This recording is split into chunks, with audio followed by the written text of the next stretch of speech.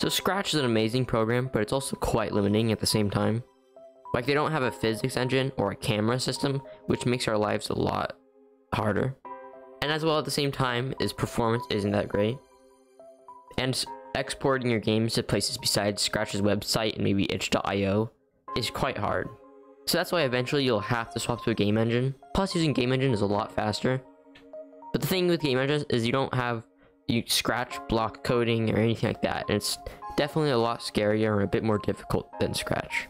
So today I just thought I'd make a video where I do side-by-side comparisons of one of the most popular game engines, Unity, with Scratch. Now, this isn't going to be your full make a game in Unity tutorial, but rather than just me comparing some of the code to Scratch to show you guys that programming isn't actually as hard as it may look. Though before this video starts, first off I want to thank you guys for 2,000 views in the last video. That's pretty crazy. And if you guys find this video helpful, please consider subscribing because it helps me out and also notifies you when my next video comes out. So if you guys want more helpful videos like this and devlogs in the future, consider hitting that subscribe button. Or at least hitting that like button would help me out because it puts this video out to other people. So not only will it be helping me, you'll be helping other people find this video and help them get into Unity. But anyways guys, let's jump straight into this. Let's talk about Unity UI.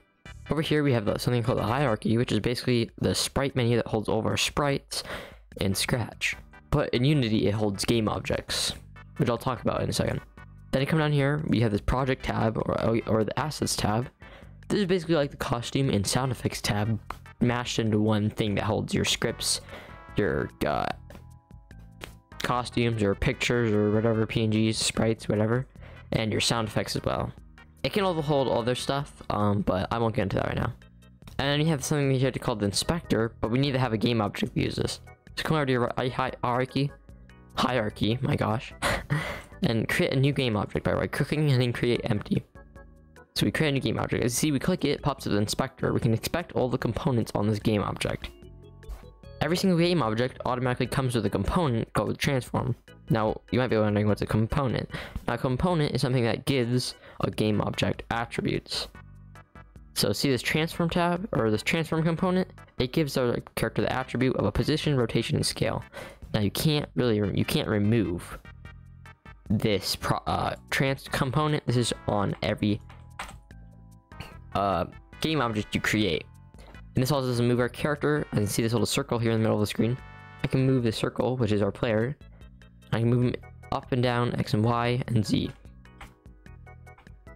And then again, X, Y, and Z are just how you change values, like rotation. I can also change the scale, but you can't see that because we don't have a way to see our character. That's when a component comes in. So let's add a component called a sprite render. So, bam, this allows us to render in images or sprites. I'm going to grab my sprite I have in my assets tab and put it inside of the sprites. And as you can see, our character comes in. Now, I forgot to set my scale.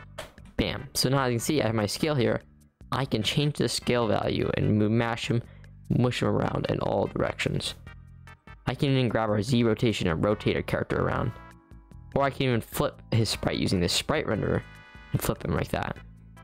So yeah, so that's some of the fun stuff that you can do. And just some of the basics of the Unity menu. There's all these tabs, but you don't really need to worry about those just yet. Now, earlier I said that even the assets menu can hold my scripts. Now that's one of the things. Scripting is a lot different. You might have, might be one of the intimidating things of running the program. So that's why I put that as a script, and I'm going to explain everything comparing it to Scratch. When you create a C# script for Unity, you're going to get this automatically generated with a bunch of stuff. Now, I've added some stuff to mine, so it'll look different. So up here, as you can see, we have this thing that says using system collections and using Unity engine. This is basically just telling us that we're going to be using the game engine, using the Unity engine library, which just gives us a bunch of custom functions and allows us to use cool stuff in our script. You don't want to touch any of this stuff or else you probably will break everything. Public class, my new script and model behavior, don't worry about that stuff.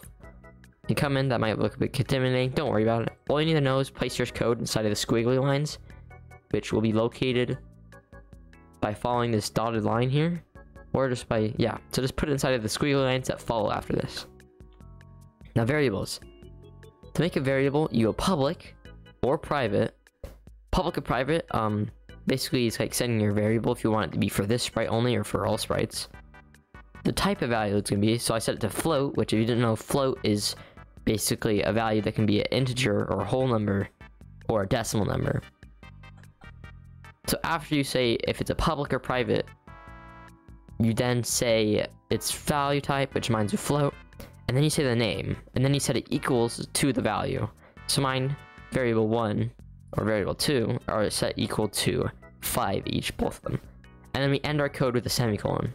So you end each line with a semicolon, unless it's followed by squiggly lines. So there's all kinds of values that we can set, such as a private bool. And you can even make your variables contain components. Like this one contains a sprite renderer, which I talked about earlier. So when you come into your Unity thing, you're gonna have two custom functions already in your script: void start and void update. Void start is basically when green flag clicked, and what void update is basically forever. So when green flag clicked forever, but you don't have to put when green flag clicked. It's just this void update runs forever. These are functions that get called automatically by Unity, but you don't really need to worry about that.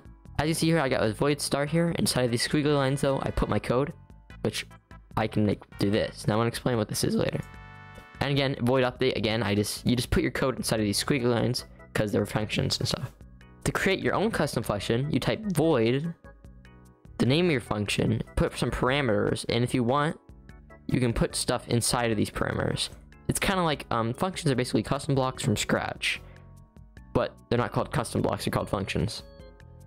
See, these values in here, are kind of like when you put like a roundy thing. I can't remember what they call it when you create a custom block. Again, I'm gonna be showing images on the side, so you'll be able to see everything. But it's kind of like when you tell it, hey, I want like to be able to insert this type of value into my custom block. That's what we do when you put stuff in the parameters, and you separate each value by a parenthesis. So A and B are separated by a comma, sorry. And then you have to tell it which value you'll insert.